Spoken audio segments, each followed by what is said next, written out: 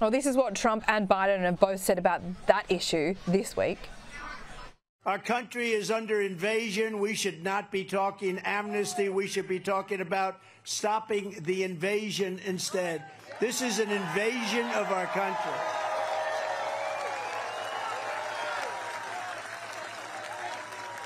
We have to seal the border. We have to let people come into our country, but they have to come in legally. We have to send Joe Biden's illegal aliens back home where they belong. The will of the American people is being tested by their fears at the border. They don't understand a lot of it.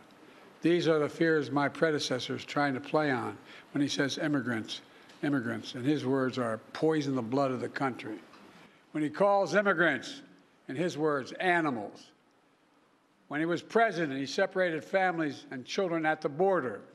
And now he's proposing to rip spouses and children from their families and homes and communities and place them in detention camps.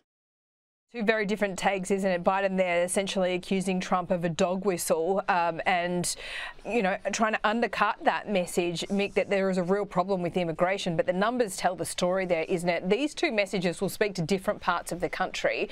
What do you think about this issue and whether it is going to get Trump over the line in the states where it matters? Yeah.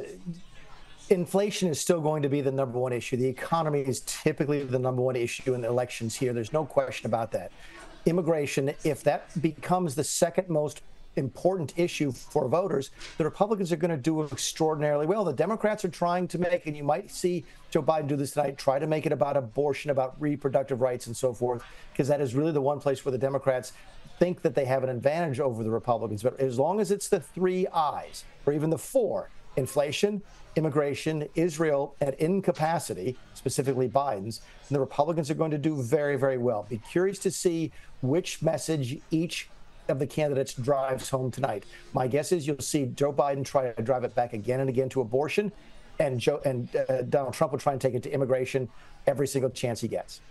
Where's abortion a red-hot issue at the moment still, Mick?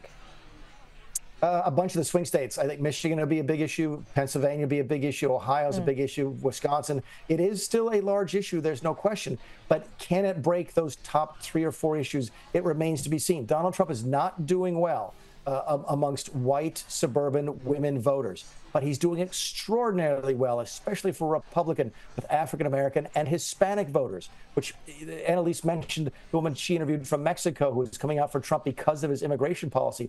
There's this concept in this country that Hispanic voters are okay with illegal immigration. If that's where the Democrats are putting their bets tonight, they're going to lose it in November 2024.